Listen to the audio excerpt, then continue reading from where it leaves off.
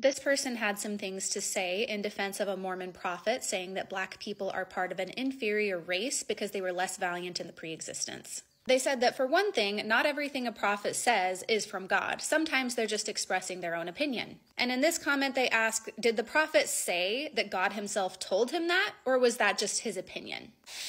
Let's talk about it. There are examples of this racist doctrine in many books. I'm going to show you a few of them. We're actually going to start here with a book that is not written by a Mormon leader, but has many quotes from Mormon leaders in it. And the person that wrote this book was writing it in defense of Mormon doctrine.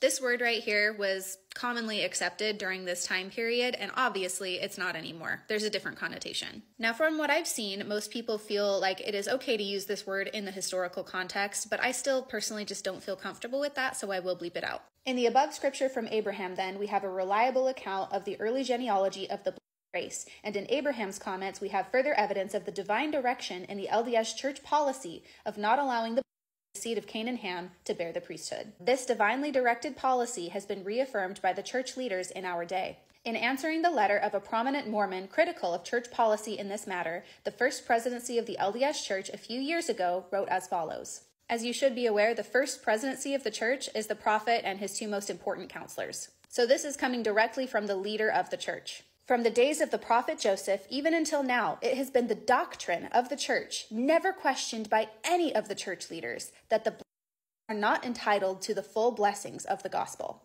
Furthermore, your ideas, as we understand them, appear to contemplate the intermarriage of the and white races, a concept which has heretofore been most repugnant to most normal-minded people, from the ancient patriarchs till now.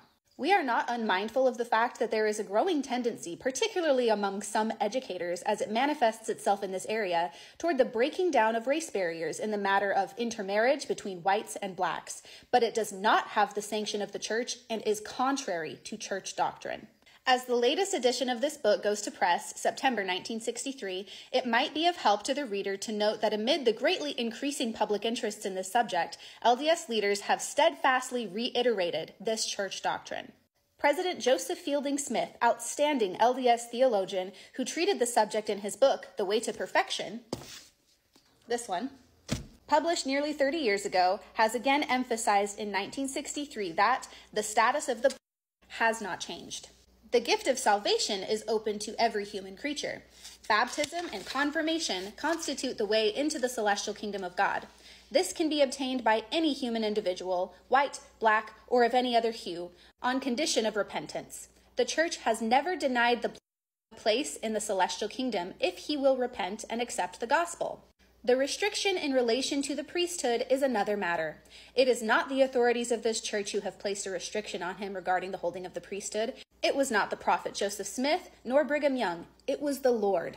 And President Henry D. Moyle observes that there is a difference between designation and discrimination. It's the Lord's priesthood, and he has the power to designate to whom it shall be given, and that power of designation has never been given to man. Therefore, there can be no discrimination among men dealing with the power over which they have no right to designate. Similar statements have been made recently by President David O. McKay and several other leaders of the church, reaffirming this LDS doctrine and stressing the fact that, as President Smith says, no other church offers the so much. Those apologizers and critics who say that the church is unjust in refusing to permit the to hold the priesthood might ask themselves this question. In our society today, from which situation is the suffering most? 1, in not being permitted to hold the priesthood in the LDS church, or 2, in having black skin and other features which stigmatize him in the eyes of most whites.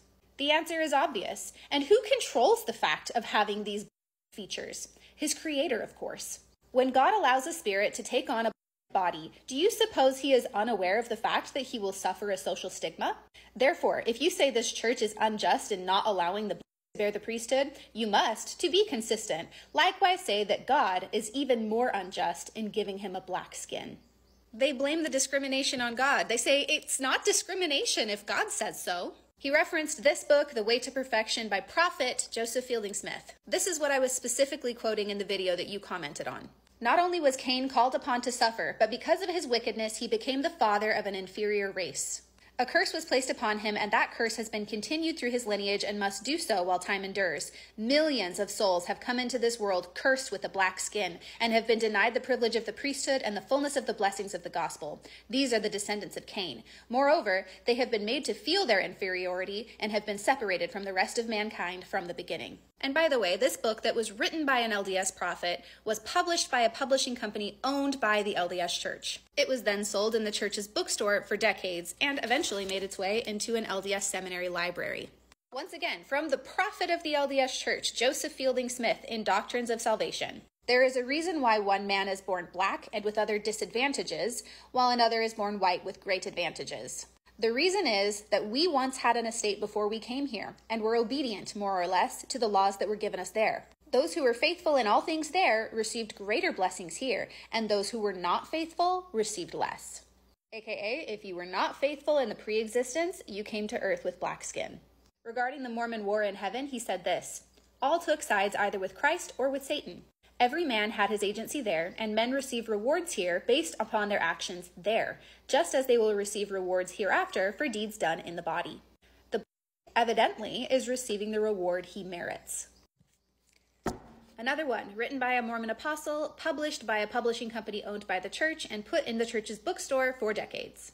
This book is also often quoted in LDS church lessons that are still on the church's website today. Again, speaking about the war in heaven. Of the 2/3 who followed Christ, however, some were more valiant than others. Those who were less valiant in the pre-existence and who thereby had certain spiritual restrictions imposed upon them during mortality are known to us as the Such spirits are sent to earth through the lineage of Cain, the mark put upon him for his rebellion against God and his murder of Abel, being a black skin. This life are denied the priesthood. Under no circumstances can they hold this delegation of authority from the Almighty. Are not equal with other races where the receipt of certain spiritual blessings are concerned, particularly the priesthood and the temple blessings that flow therefrom. But this inequality is not of man's origin. It is the Lord's doing. So to answer your question, did the prophet say that God told him to say that? Yes, he did. Not only did church leaders write these opinions in their books that were literally written to be educational about the LDS Church, and then they published them through their own publishing company. When other better Mormons started criticizing them for this racist doctrine, more racist members of the church took up the call to defend the church. And it wasn't just in their books. This, of course, is an official statement from the first presidency of the church. You're right that the leaders of the church weren't the only racist people around. There are still racist people around. But like we read in this book, there were better Mormons who were criticizing that racism even way back then. It's not that the leaders of the church were uniquely racist, it was that they weren't uniquely not racist. For anybody wondering why I continue to make videos like this, even though I've made videos like this in the past, I've seen a few people comment that, you already did a video about this, you already shared this quote. Not every person sees every video I do.